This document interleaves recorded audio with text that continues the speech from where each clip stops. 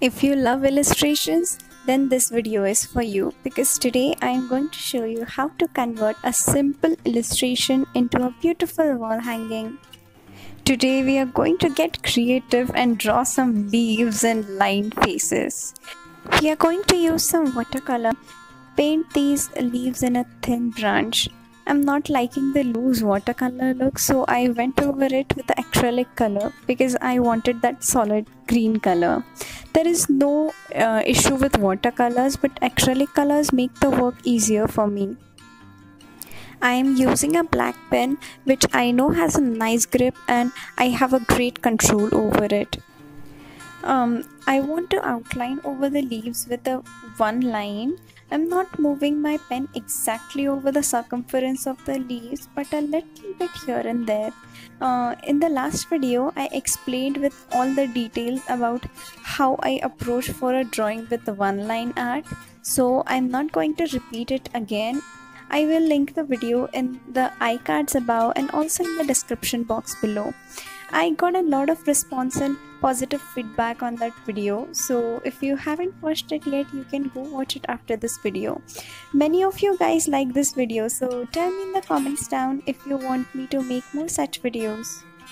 If you're new to this channel, hi there, I'm so glad you stopped by, and subscribe to the channel and press the bell icon. I upload videos on every Friday.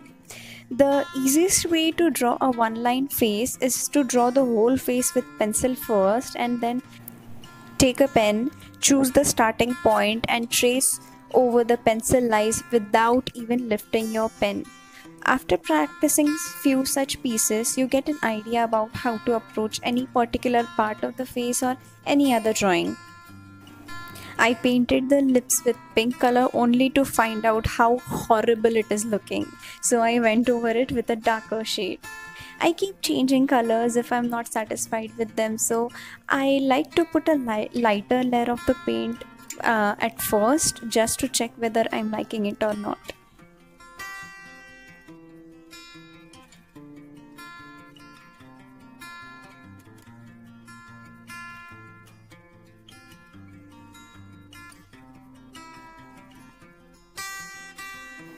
Coming to the next painting, I divided the paper into two parts because I wanted to make two different paintings simultaneously so that I can work on the second painting till the first one dries. It saves a lot of time and patience.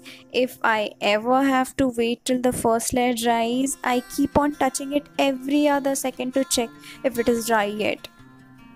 So for this one, I am painting random patches one over another as if rocks are placed over each other. But for each consecutive block, I am diluting the paint with some water and sort of creating a transition. I did not change the color or I did not mix any other color to it. I am only adding water and creating a lighter wash. So I made 3 such blobs and 2 smaller ones at the top. I am trying to keep the blobs as plain as possible, but with the watercolors it is leaving behind the shape of my brush strokes, and I am trying to even out them by adding more paint or trying to lift the paint from the paper with a thirsty brush. A thirsty brush is nothing but a dry brush. Since it has no water to it, it will help lift some water from the paper and therefore lift some paper with it as well. I thought there was a scope of making the second blob a little darker, but a little comes a long way, so don't overthink, these are just random blobs. I already began with the second part till the first one dries.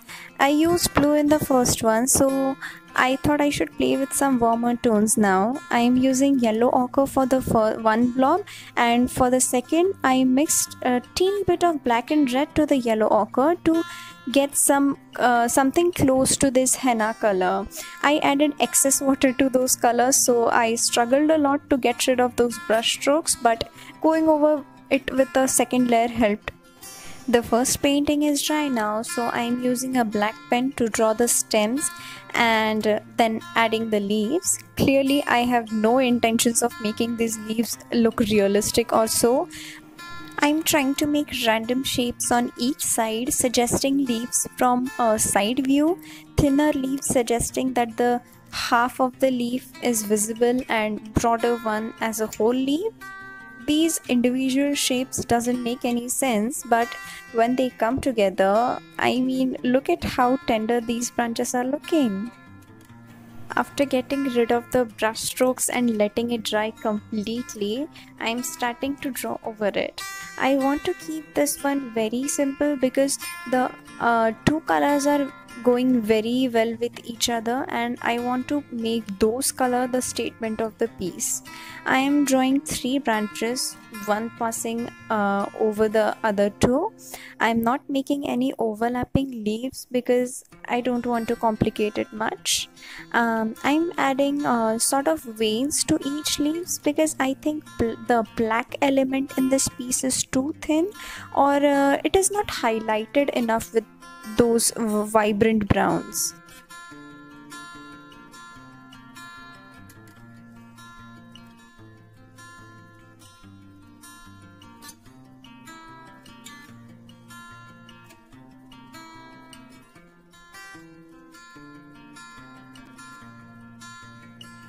This piece has so many dark elements to it that it definitely needs some white, and what better than adding some white dots? And do not go overboard with it. I know it's very tempting.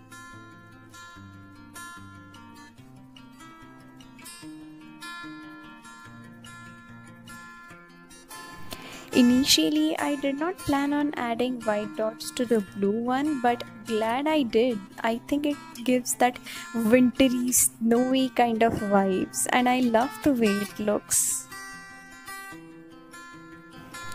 And now I am taking my time to stare at those pieces and think if anything is missing or anything new has to be added or removed. We are almost done with the pieces and wait for the final reveal. And thank you so much for watching this video. Subscribe to my channel, and if you happen to recreate any of this painting, share with me on Instagram. I would love to see your recreations. I will link my Instagram in the description box below, and until then, take care and see you on next Friday.